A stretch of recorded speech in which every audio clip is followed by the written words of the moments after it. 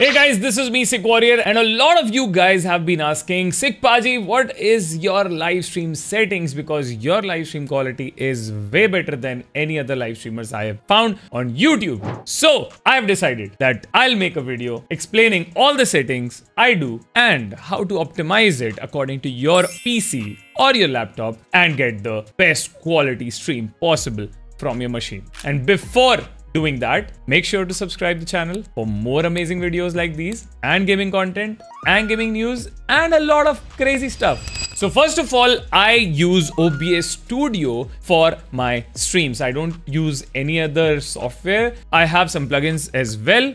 And I also recommend that you should stream via OBS Studio itself. The link to this software will be in my description box. You can download it from there. So once you have installed the latest version of OBS Studio, you have to hop onto the settings and then go towards stream. There you have to select your service provider where you are streaming, either it's YouTube or Twitch. Now these settings are best optimized for YouTube. So let's focus on our YouTube settings. Then we hop on to output, and here we'll select the output mode to advanced. Not simple, we'll use advanced because we are going into technicalities.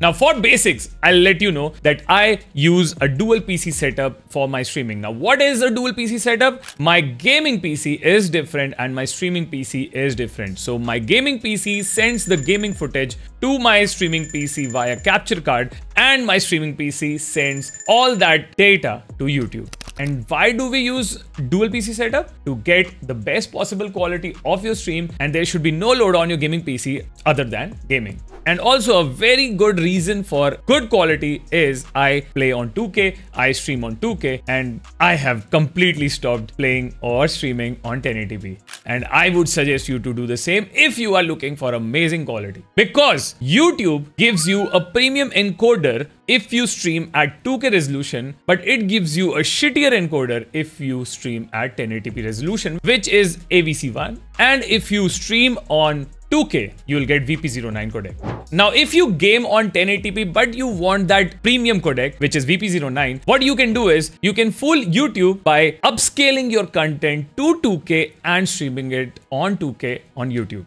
And how you can do it? You have to click on this rescale output option, and then you have to select Lancos, and you have to select the resolution you want to rescale your output to, which is 2560 by 1440p. If you are streaming on a single PC or a dual PC, but you have a 1080p gaming setup, don't worry, you have to use this for amazing quality streams.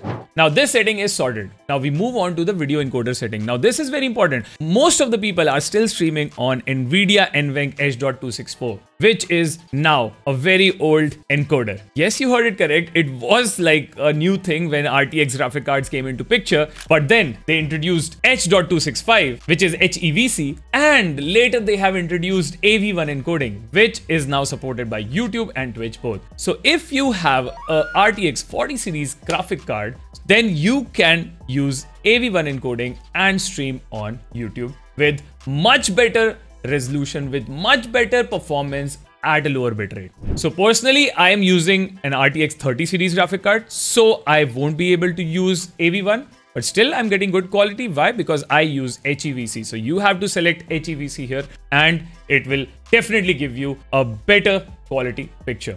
Now you must be thinking, SikhPaji, I am streaming on 2K. What should be my bitrate? No, you don't have to stream on 2500 bitrate. You have to change this. And the upper limit, which YouTube recommends for 2K streaming, is 12,000. From 9,000 to 12,000. So we'll take that recommendation into picture and we'll put it 12,000. That's it. And the rate control should always be CBR. We don't use VBR. We don't use lossless. It should be CBR because it will keep up the bitrate constant overall whenever you're streaming.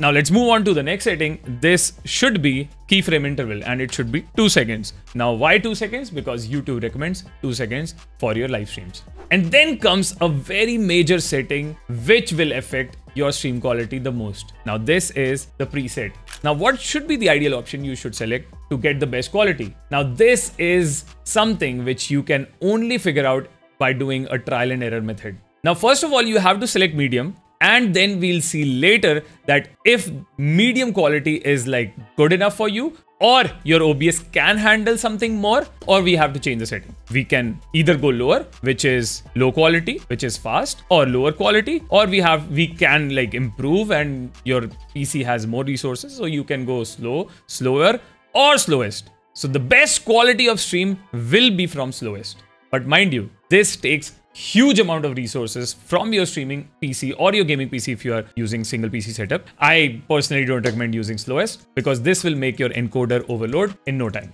So for starters, we'll do medium quality and then we'll come to tuning. Now tuning should be high quality and multipass mode should be 2 passes full resolution. Now these are the settings for the best quality, and then we go to profile and here we select main. I don't know why, but YouTube recommends main, so we go main. And then we will take look ahead and psycho visual tuning because it affects your stream quality a bit and it will make it clearer. Now let's move on to GPU. GPU should always be 0 because this is your default GPU which is installed on your PC and it will only use that. And max B frames should be 2 because YouTube recommends it in their guidelines. That's it. We have completed most of the settings and now we'll hop on to video. Now video should be your base canvas resolution. If you are a 1080p gamer, then this should be 1920 by 1080 and your output scale resolution will be 2K, which is 2560 by 1440p. I play on 2K, so this is same and output scale resolution is also same. But mind you, if you are a 1080p gamer and you are upscaling it, then the quality will not be crisp as if you were streaming or playing both on 2K. Then you will have to select Lancos here. If you are upscaling, I'm not upscaling, so no filter here. And you have to select 60 FPS because we are going to do 2K 60 FPS stream. That's it, guys. That's it. Now we hit apply and we are good to go. Now there's one more setting I want you guys to know about. Now when you are setting up your stream, you have to select one option which is stream latency. Now I personally recommend you should be doing low latency because ultra low latency does not support 2K resolution. So you have to do either normal or low latency. I personally prefer low latency because this is a perfect balance between reading chat and having one-to-one conversation with your audience and having a good quality of stream. But if you do normal latency, it will give you a little bit better quality of stream with lower buffering on your users, with lower buffering on your viewer side, but with a little bit of delay. And there's also one more setting that you should be changing while setting up your live stream is you have to change your stream key. Now, let me show you how to do it. We are not going to use RTMP. We are going to use HLS. Yes, you heard it correct. We are going to change our stream key and from here you have to go to this, create new stream key. Instead of RTMP, you have to select HLS, which is something advanced. And then you don't have to do this, turn on manual setting. You just keep it automatic. And then you have to like name the setting. I'll just name it 2K. Now you have to select that stream key, whichever you have created, HLS 2K. I'll select this and I'll use this key, which I'll copy it from here and put it in my OBS studio to stream. So this is it. You are all set. Now let me give you one last tip. So if you're playing any game and you are streaming as well, and if you see your OBS dropping frames, like it is buffering for your viewers, it is dropping frames, there is an error here in the bottom which shows encoder overload. That means you have put more load on your encoder and you have to lower your settings to do a better and smoother stream. You have to go to settings, you have to go to output, and then you have to click on the preset and you have to either lower it if there is an error, and if there is no error, it's smooth, then we can either go slow, good quality, or slower. I think most of you guys are good with medium, but you can try slow if you have a good PC to stream and game on.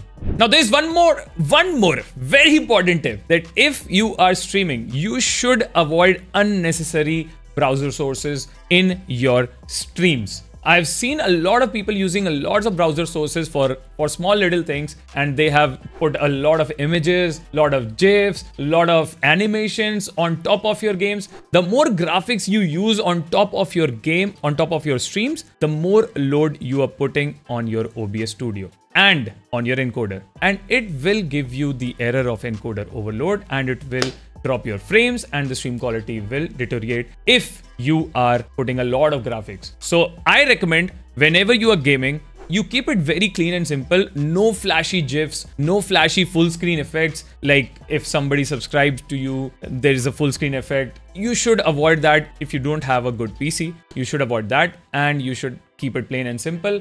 Once you upgrade to a beast PC, your PC can handle stuff, then you can put all those resources, those browser sources. But for starters, keep it minimal, keep it plain and simple, and you'll have a better quality stream. I can guarantee you that.